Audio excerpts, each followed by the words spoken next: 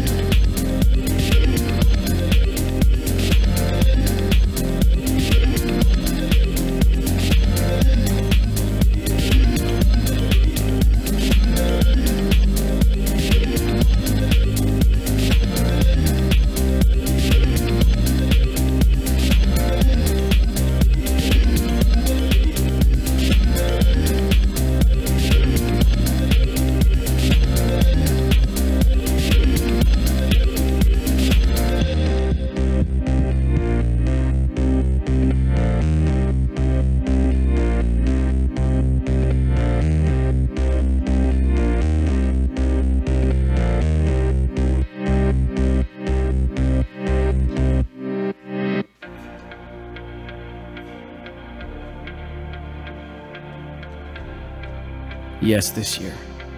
Especially this year. This year, more than ever. Not because it wasn't so bad. Not because next year will be better. Not because some good things happened. Not even just because God says so. Rejoice in the Lord, you people of the Lord, because Christ is Lord. This is the year of the Lord's favor. This is the year of God's grace. Again, we are still the redeemed, still ransomed by the blood, still furiously convinced, especially this year, that neither life, nor death, nor pandemic, nor lockdown, nor masks, nor isolation, nor anything else in all of creation can separate us from the love of God that is in Christ Jesus, our Lord. We will give thanks this year, not in spite of what was lost, but because of what cannot be. We'll rejoice in the Lord because we are the people of the Lord. Let's do more than count our blessings. Let's count ourselves among the blessed. I'll say it again. Rejoice.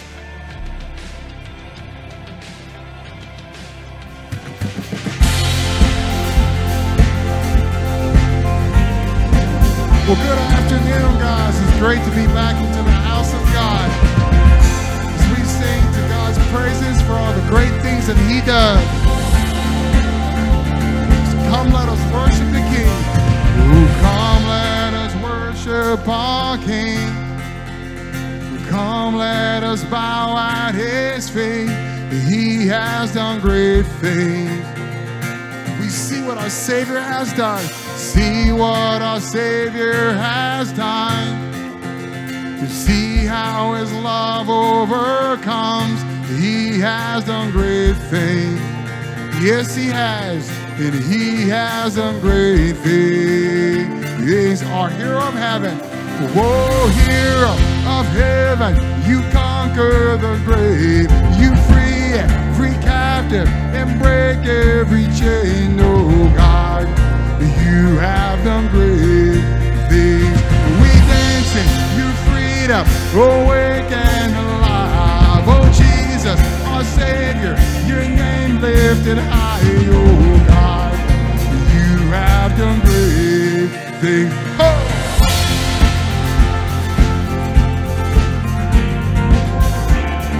Our God has been faithful through every storm. Oh, You've been faithful through every storm. Oh yes, and You'll be faithful forevermore. You have done great things. We know that our Lord will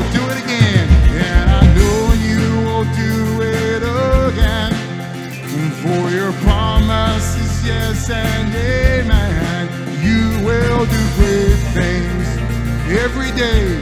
In God you do great things. To our hero in heaven, oh hero of heaven, you conquer the grave. You free every captive and break every chain. Oh God, you have done great things. We dance in your freedom, awake and alive. Oh Jesus, our Savior, your name lifted high. Oh God, you have done great things. Oh, hallelujah. Oh, hallelujah, God, above it all. Hallelujah, God, unshakable. Hallelujah, you have done great things each and every day. Oh, hallelujah, God, above it all. Hallelujah, God, unshakable. Hallelujah, you have done great things. You've done great things. Oh, hero of heaven, you conquer the grave. You free every captive and break every chain. Oh God, you have done great. We dance in your freedom, awake and alive. Oh Jesus, our Savior, your name lifted high. Oh God, you have done great things. And you have done great things. Oh God, you do great things.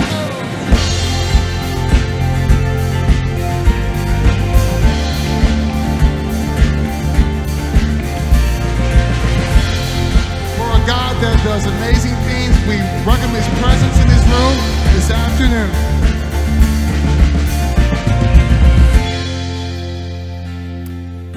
Thank you, Satellite Band, for getting us started off as you do each week. John, great to have you back after a couple of weeks. Welcome to Trinity Downtown and our satellite service. If you're watching this live somewhere in Houston, somewhere in Texas, somewhere around the country or around the world, welcome, and all those that are worshiping with us live and in person. If you're interested in watching this live or worshiping us with live in person, we are here in this space, downtown Houston, every Saturday night at 5 p.m. You also may be watching this later, and wherever time, if it's more convenient for you to watch on demand.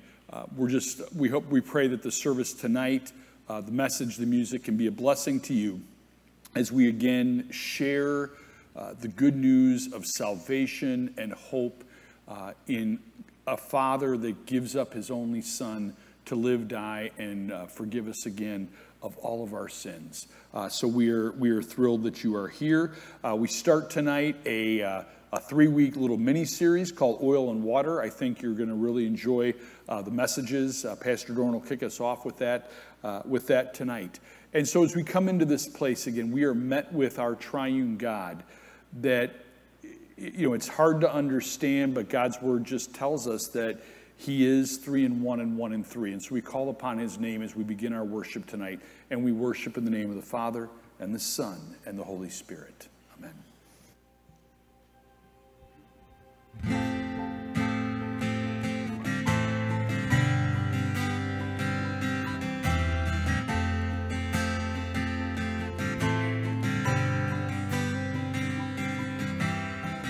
Our Father everlasting, the all-creating one, God Almighty,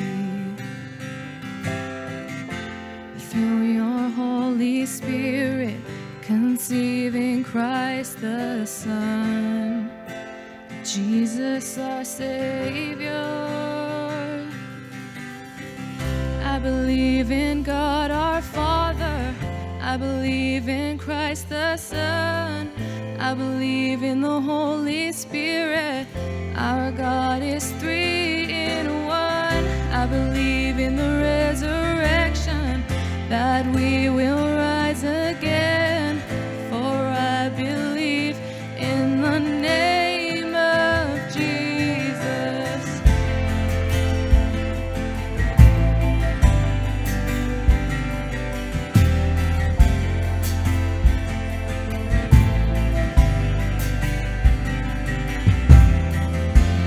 judge and our defender, suffered and crucified. Forgiveness is in you. Descended into darkness, you rose in glorious light, forever seated high.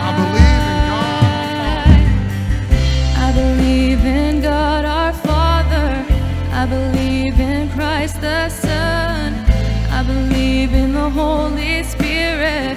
Our God is three in one. I believe in the resurrection, that we will rise again.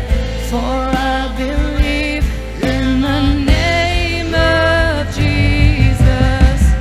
I believe in you.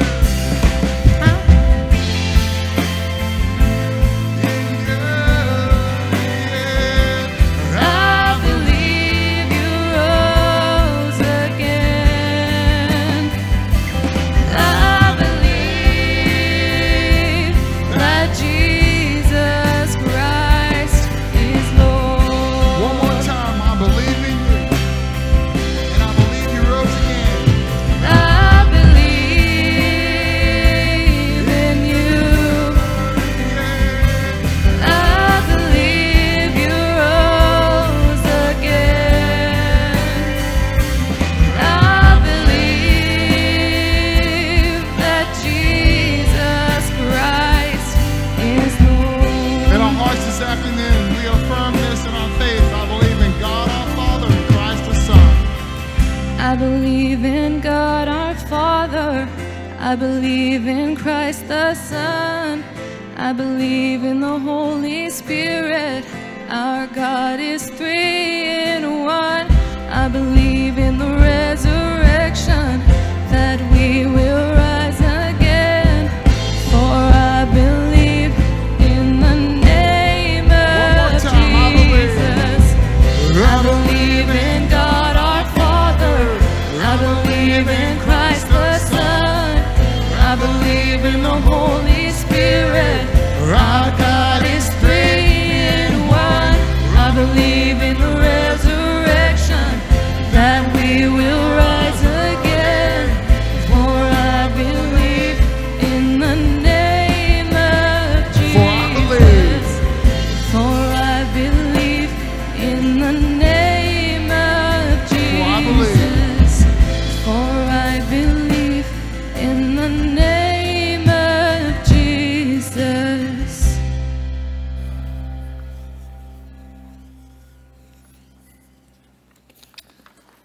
The reading for tonight comes from the book of 1 Thessalonians. That's in the New Testament. It's a book that Paul wrote. It's actually a word that we use, a churchy word called an epistle, and it's a letter to a church at Thessalonica. So if you lived in Thessalonica, you were thus a Thessalonian. And this may be, for many of you, maybe a very familiar and comforting word of Scripture. For others, maybe the first time you're hearing it, but we share God's word with you tonight. But we do not want you to be uninformed, brothers, about those who are asleep, that you may not grieve as others do, who have no hope.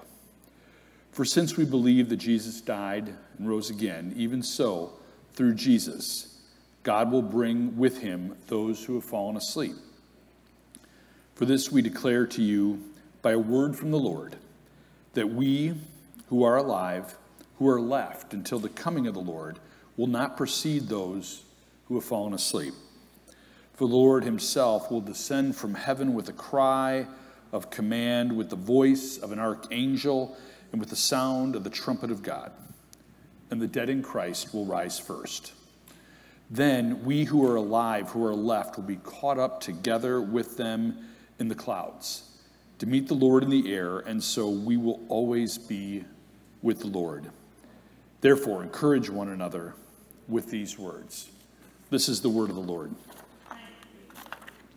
You know, again, this may be, as I said, a scripture that you're familiar with. It's followers to be vigilant and ready and to not fall away from the faith, because that's really what Jesus is warning us about. Well, perhaps I can answer that by saying, by addressing a question that is often asked about this parable is, what does the oil represent? And I've heard different scholars, Christian scholars, talk about, well, it represents this or it represents that. And I'm going to just stay general and speak of it this way. That oil represents whatever you need to be ready to honor Jesus when he comes again. When he comes for you, when he comes again. That oil represents whatever you need to be doing in order to be ready to honor him. And that could be very different depending upon your personal situation or your spiritual needs. For example, that oil could be repentance. Repenting for something that a sin that has plagued you so that you're ready. It could be digging into God's Word. It could be that oil and making it a daily habit. It could be an increase in your prayer life. It could be a diligence in sharing the gospel. It could be humbly evaluating your tithes and offerings to the Lord. It's whatever, you get the idea, it's whatever it needs to be so that you will be ready to receive and honor Jesus when he comes for you. I really like that reading that Matt shared with you from 1 Thessalonians at the beginning of the service. Here's the good news. None of us would ever truly be ready for the bridegroom to come. None of us should have the door open to us to come in.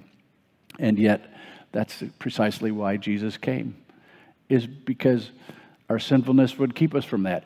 Jesus forgave our sins. And so we want to be ready to give him honor and glory, but that isn't going to keep us out.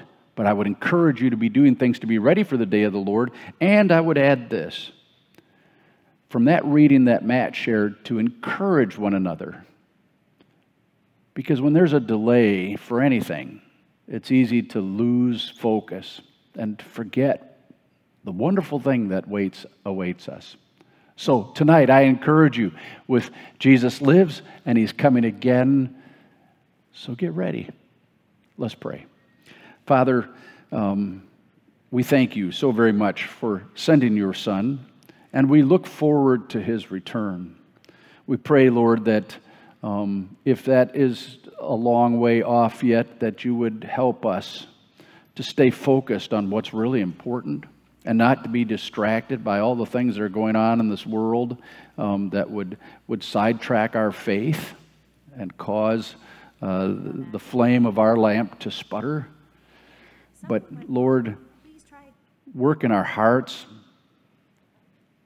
to help us to see the things that we need to do by your Holy Spirit, that we might be ready to truly honor the one who comes for us. In Jesus' name, amen. Part of being ready is to be forgiven and strengthened in our journey of faith. And at this point in our worship tonight, we're going to celebrate the Lord's Supper together. And so what happens in this meal is we are eating and drinking bread and wine, but actually it's more than that.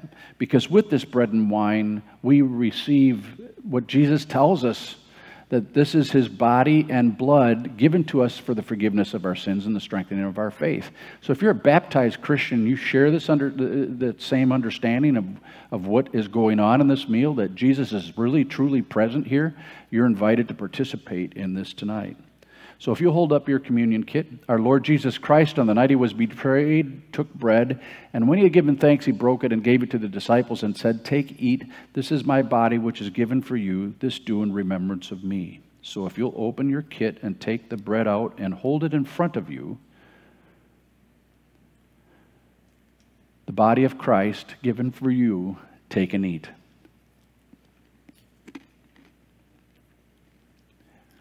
In the same way also he took the cup after supper, and when he had given thanks, he gave it to them, saying, "Drink of it, all of you.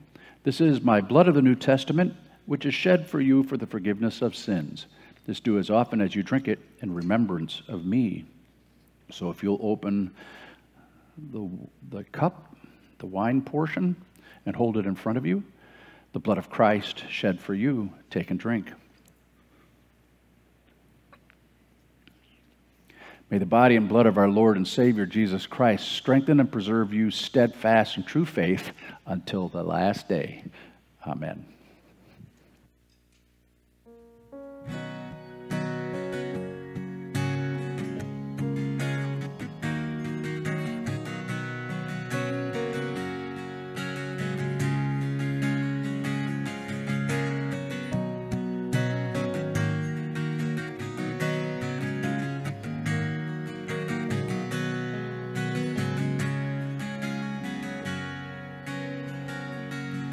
The sun comes up, it's a new day dawning. It's time to sing your song again. Whatever may pass and whatever comes before me, let me be singing when the evening comes. Bless the Lord, oh my soul, oh my soul, worship his holy name. Sing like never before, oh my soul, I worship your holy name. You're rich in love and you're slow to anger. Your name is great and your heart is kind. For all your goodness I will keep on singing. 10,000 reasons for my heart to find. Bless the Lord, oh my soul, oh my soul, worship his holy name. Sing like never before, oh my soul, I worship your holy name.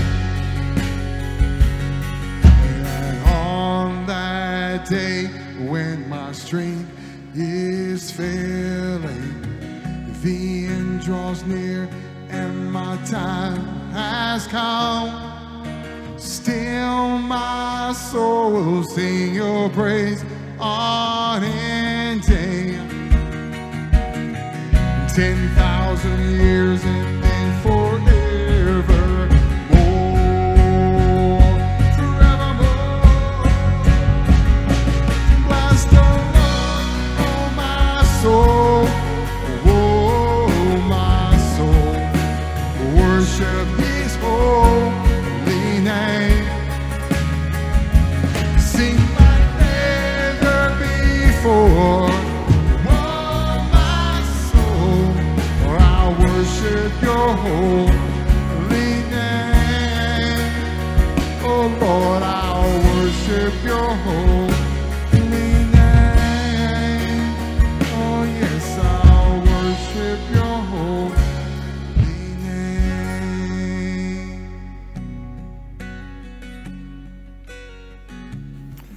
We want to thank you for continuing to support, as an act of worship, the ministries of Trinity Downtown. For those of you who are worshiping here tonight, we won't be collecting an offering by passing the plate. There is a basket you can make a contribution and share your tithe and offering.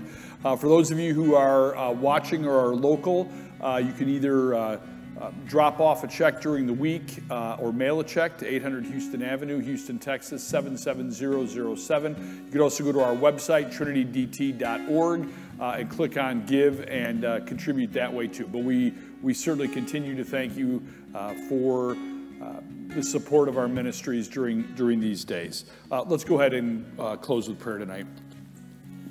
Heavenly Father, we again thank you for your Spirit being with us tonight, that Spirit that gives us that strength and courage to be ready.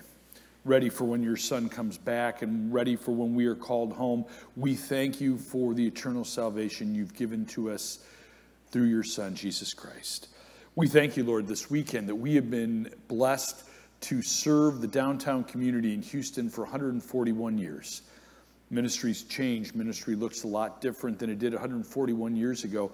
But Lord, you have not changed. You are steady. You are the same today, tomorrow, and forever.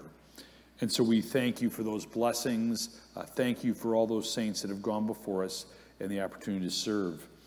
We remember and thank you, Lord, for all of our veterans, the men and women that faithfully serve and have served, and we would just pray that you continue to keep them safe as they protect our freedom. Be with our country tonight, Lord, as we go through a process of certifying vote tallies, and we just pray that you would allow honesty and integrity to go through that whole process and through our leaders, and we just pray that you continue to guide and bless our country. All these things we ask in your Son's name, and we commend them in the name of the prayer that your Son taught his disciples to pray. Our Father, who art in heaven, hallowed be thy name. Thy kingdom come, thy will be done, on earth as it is in heaven. Give us this day our daily bread, and forgive us our trespasses as we forgive those who trespass against us. Lead us not into temptation, but deliver us from evil.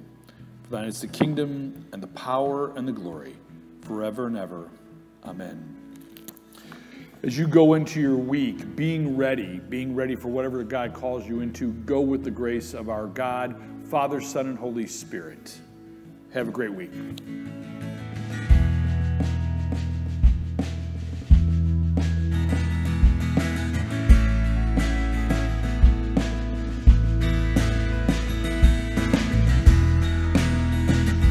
This last song as we leave this place called I Am Set Free. You broke my chains of sin and shame, and you covered me with grace. You mend my life, you mend my life with your holy fire, and you cover me with grace. You are the hand, you are the hand that reaches out to save. I am set free.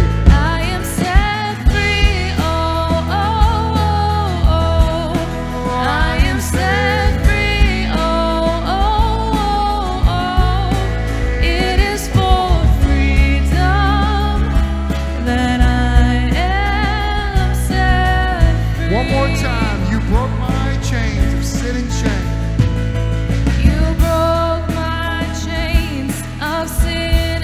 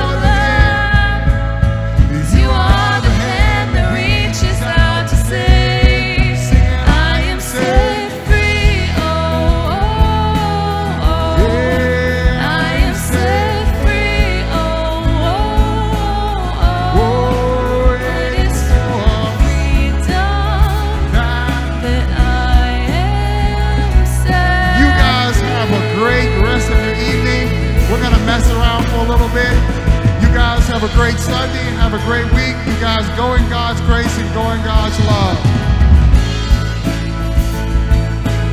We'll see you next Saturday.